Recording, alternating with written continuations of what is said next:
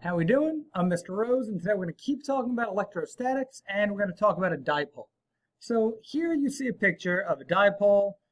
In the problem, we say that charge 1 and charge 2, the positive and negative, are separated by a distance of 2a. So I've got A labeled from the center to 1. I can have A labeled from the center to the other, but these two charges are separated by a distance of 2a.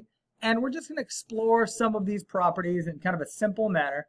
And I gave this little explanation here, this blurb of charge's position in an external electric field. So that electric field is going to cause some kind of a force on these electric charges, really very similar to what masses do in a gravitational field. So again, we're leaning on a whole bunch of stuff we know and trying to apply it to a harder concept. We're looking for how large is a torque, assuming that the structure is at an angle theta with the electric field. Also, we're going to assume that these two charges are separated by some fixed distance. So, again, let's start discussing the things that I know. What are things that I know about physics that I can apply to this situation? One of the things that I obviously know is that if this thing is going to move, there's going to be a force, and there's an electric force here due to that electric field on a charge.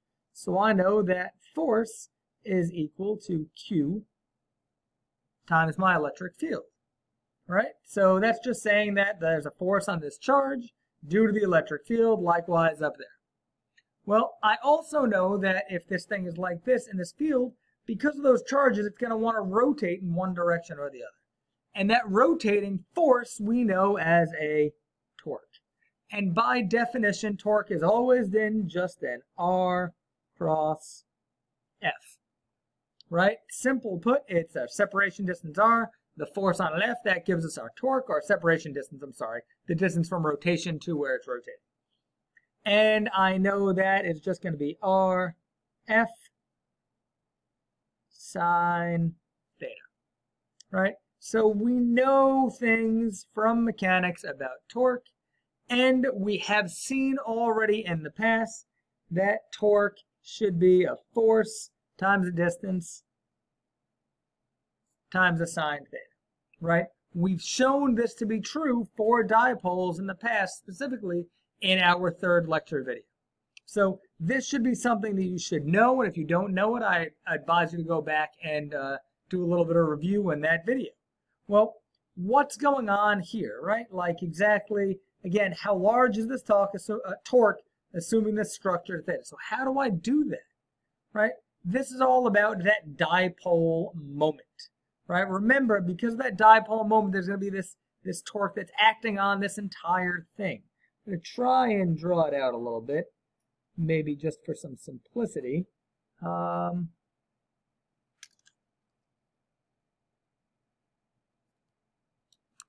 going to have to do, I'll put something there, I'll put something there.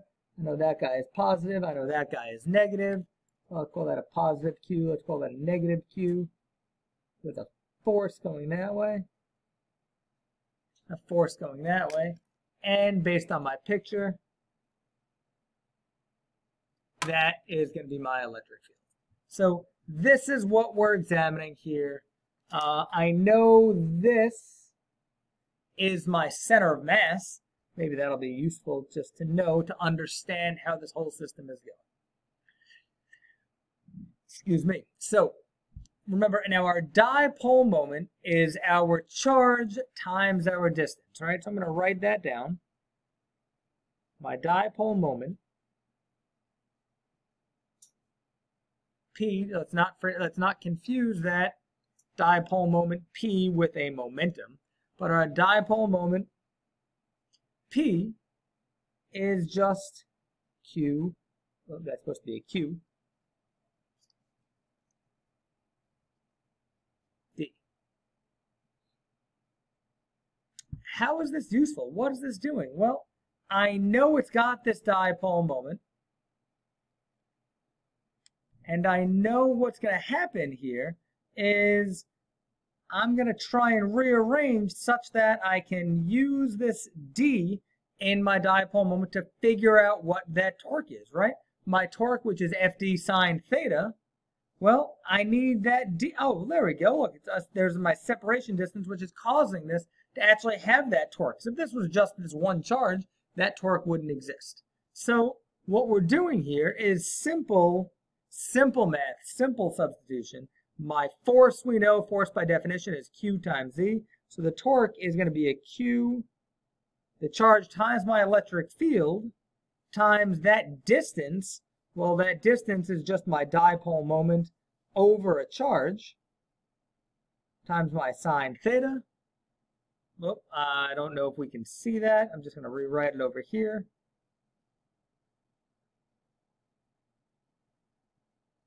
Times that separation distance, which we rearranged for a dipole moment divided by a charge, times the sine theta. Perfect. All right, and now we can see my charges cancel, and the torque acting on this dipole is simply put my electric field times my dipole moment times the sine of the angle that's acting between what I'm assuming is this rigid body and my electric field. So that should be kind of simple and hopefully understood a little bit.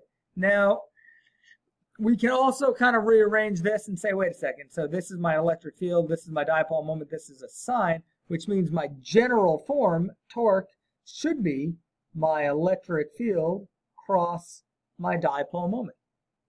Hey, that could be something powerful to know. And then to figure out our directions, we have to use our right-hand rule, just like we did for any torque. We know that that's supposed to be a positive, that's a negative. There, this is the direction of my dipole moment. So I can say that the torque is equal, I'll say this correctly, the torque, oh, my dipole moment is off the screen. There we go. We want to say that the torque is going to be equal and in the same direction for both charges, right? So for the charge up here and the charge down there, my torque is going to be equal. That makes sense. The magnitude will be equal. And it's going to be in the same direction for both charges. In other words, it's going to cause it to turn in that same direction. So the net torque should be equal to twice the torque on any single object, right? So essentially, is due to symmetry, I'm going to say my net torque is equal to 2 times the torque on any single charge.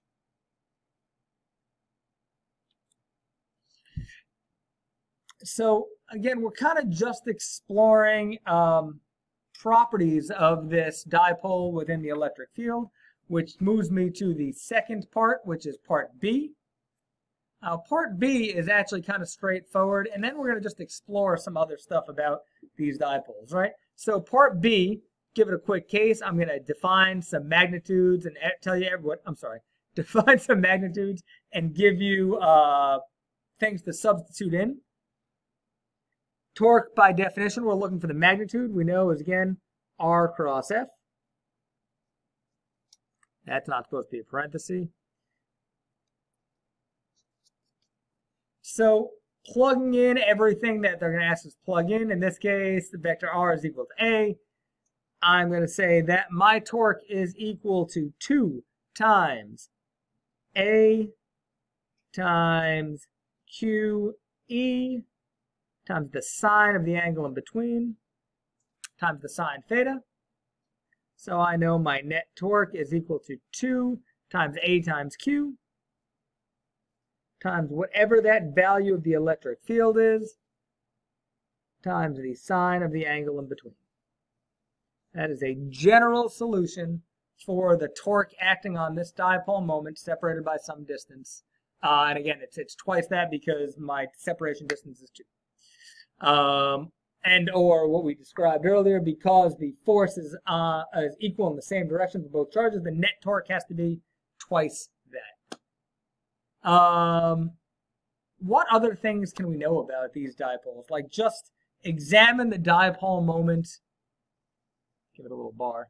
Examine the dipole moment in general, like things to know, right? So first of all, I've said many times, please do not confuse dipole moment P with momentum P. I do not know why they're defined as the same thing, but it is something that's very simple.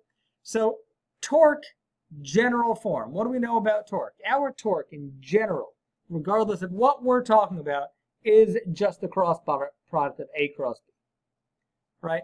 100%. Now, in this last one, we had A was equal to 2 times A times Q, and our B was equal to the electric field. So this is our general expression, and we can have easily just started with torque and backtrack to get into that way. Additionally, we should know and we should remember that it takes energy to move things, or it takes energy to rotate things, right? So if I want to examine this dipole moment, I can kind of give it a simplistic definition and say this dipole moment is really just some charge times some distance. And the dipole moment is measured in a coulomb times a meter. So because our dipoles have to be separated by some fixed distance, I can, let's say, maybe assume that that fixed distance is going to be a rigid fixed distance. Again, just trying to make some assumptions to make this a little bit easier for us to digest. And if we assume that, then I can say it's going to take work into that field, just like a gravitational field. It's going to take work in that electric field to rotate or to move that dipole. So a rigid body, we know, is the energy, right? The potential energy going from position 2 to position 1 is by definition a change in work, the antiderivative of F dot dr. But here I'm rotating objects, right? So I don't have a linear force that I'm using. I have a twisty or rotational force, which means it's going to take energy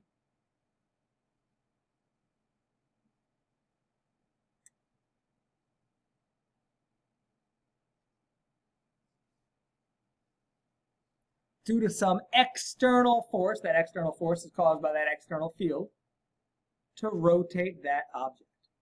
All right, so we are again applying simple concepts to things that we know to move into this electricity and magnetism world.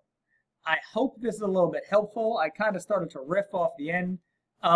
Please feel free to like, comment, or subscribe, bring questions, and like always, you will see me next time.